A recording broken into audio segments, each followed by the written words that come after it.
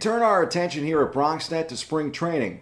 Although the winter weather here in the Big Apple is starting to turn the corner, how can we not be excited to talk America's pastime and some of the best headlines from the Sunshine State, sunny Florida?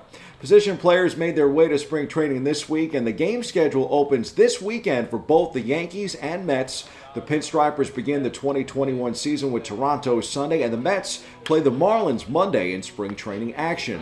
Yankee slugger Aaron Judge says his new off-season routine, which includes yoga, he hopes will keep him in the starting lineup more. I think it's going to make big adjustments, especially a lot of the movement stuff that he has us doing, a lot of stuff with med balls, just getting those explosive movements. I feel like that's where a lot of the things happen, or with those quick, kind of explosive movements. So just training a little bit more with that, and a little less, straight bench press and squat, I think is going to help out. Meanwhile, ace Gerrit Cole checks in on how he's progressing on the mound. Yeah, I'm feeling great. Right on track. Ball was coming out pretty good yesterday. Not enough strikes, but it's okay. Bounced back really well today, and so looking forward to the next one.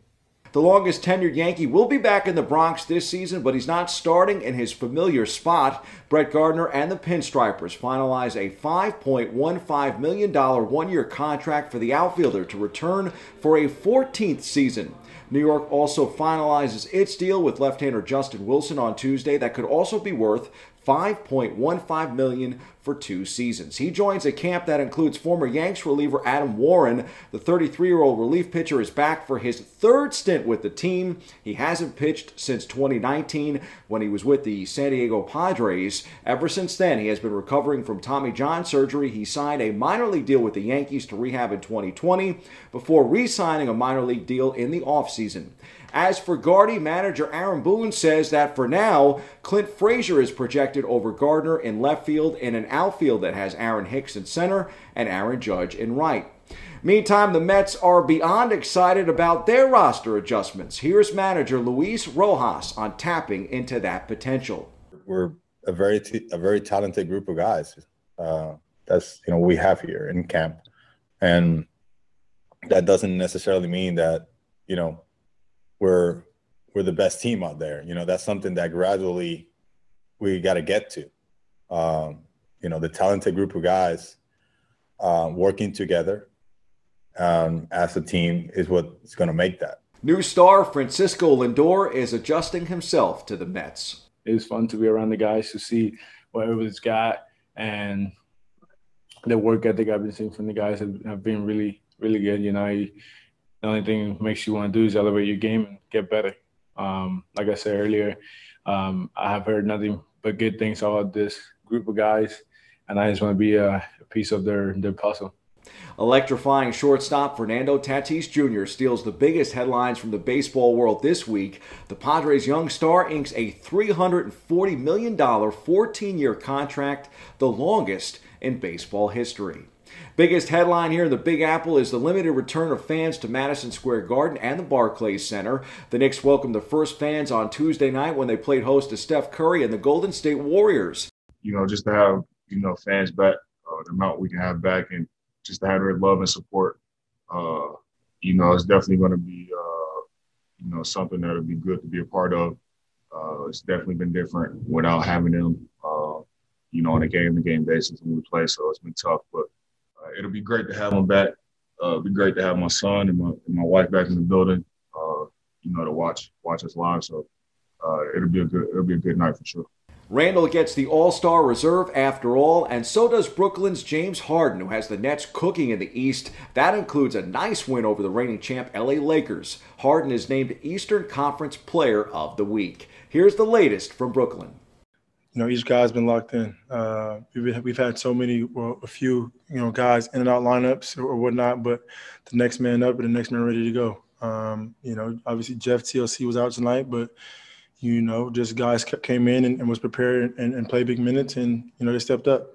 Time for some quick hitters from around the world of sports. Legendary golfer Tiger Woods is recovering from serious injuries to both his legs after a single-vehicle rollover crash Tuesday morning near Los Angeles. Woods' 2021 Genesis was going downhill on a winding road that crossed the median before crashing into a curb and overturning into a wooded area. Neighbors called 911 about the crash at 7:12 a.m. local time. The airbags in the vehicle deployed, and Woods was wearing a seatbelt. The sheriff's department says that likely saved his life. It appears that Woods' vehicle was going at a relatively greater speed than it should have. Never a dull moment when it comes to Tiger. We do wish him a quick recovery.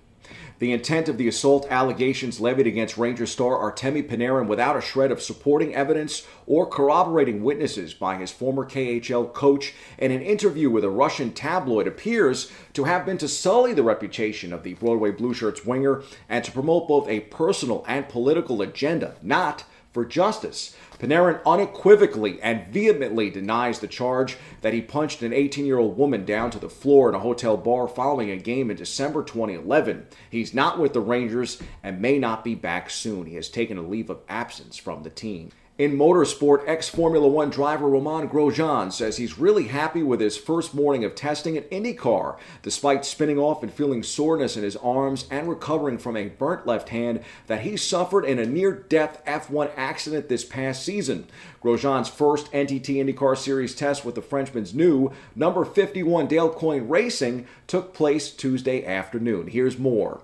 It really felt like home at the beginning. Obviously, it's a new car, so I just had to adjust a little bit to my new driving position and so on. But things very quickly felt quite smooth, which was good. And then I discovered the joy of not having a power steering wheel.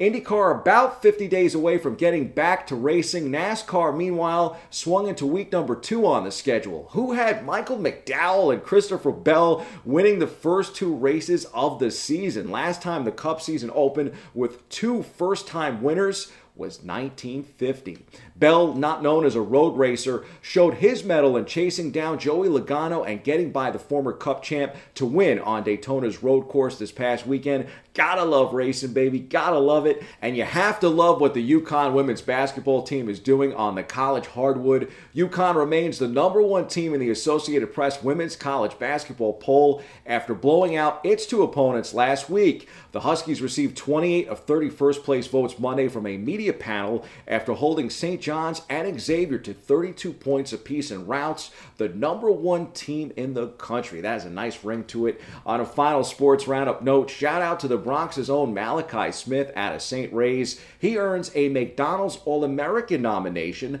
despite not making the final cut. Unfortunately, even those that do won't be playing in a game this year due to COVID-19. Still, a big deal to be in the mix for that honor. Congrats, Malachi. Those are the headlines. We hit the C-list for some praise for a female athlete that deserves plenty.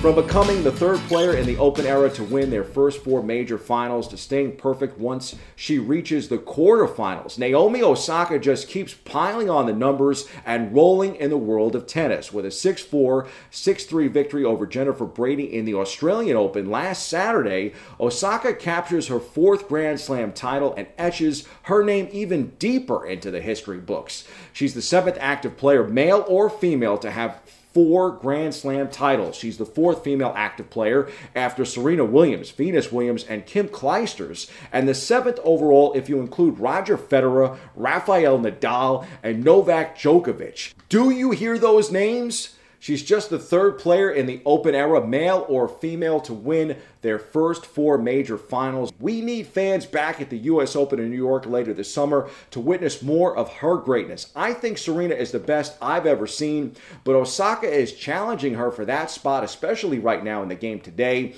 Enjoy what you're watching. It's been special, and all the more reason why we need fans at matches in 2021 if COVID-19 decides to let up or if the vaccine does what it's supposed to do. Fingers crossed. Congrats to her on a special Australian Open run. I'm Bobby C. Stay tuned for more Open.